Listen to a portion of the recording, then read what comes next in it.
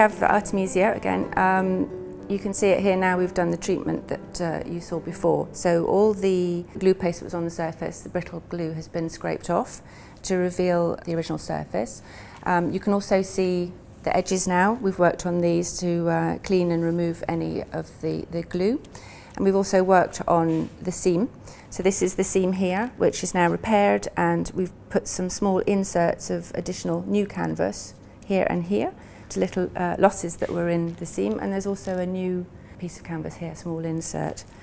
We've also repaired the tear from the back and the front, and you can see it here from the back, so that's nice and flat.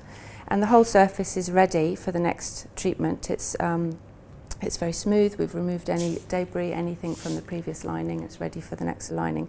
What we're going to do now is a moisture treatment, which means that we will gently mist the back of the painting with some water and then take it to the vacuum table where we apply some pressure and some gentle heat so that we can flatten undulations on the surface.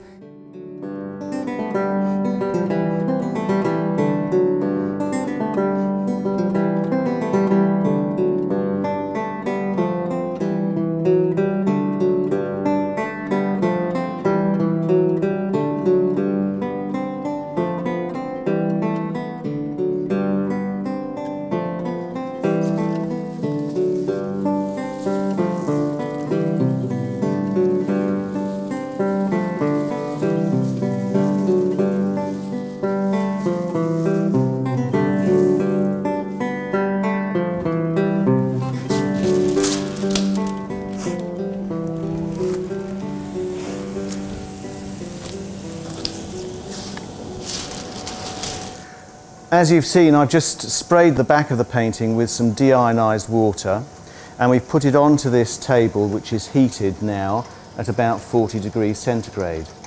That allows us to flatten the picture. Before, there were some slight undulations at the edges, and there were some raised cracks in these sort of areas, which I've gone over also with a hot spatula from the front. In order to try and push those down a little bit, to just massage them a little bit. They won't go entirely, they won't disappear entirely, but they will go down a little bit.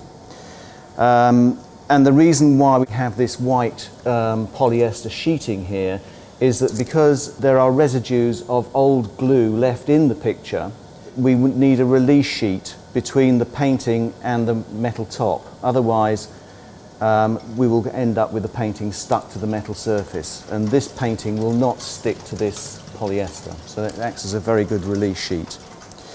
The table itself is specially engineered and custom built for our profession.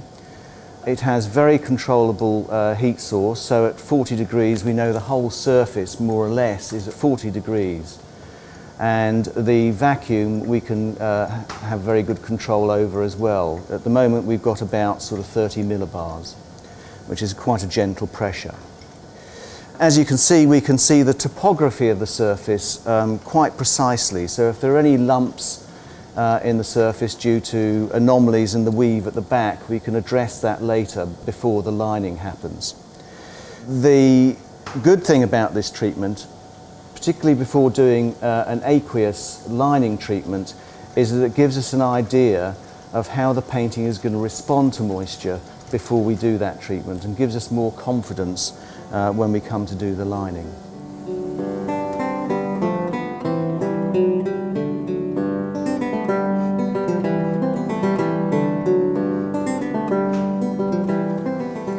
We'll now leave this painting on here for the next few minutes.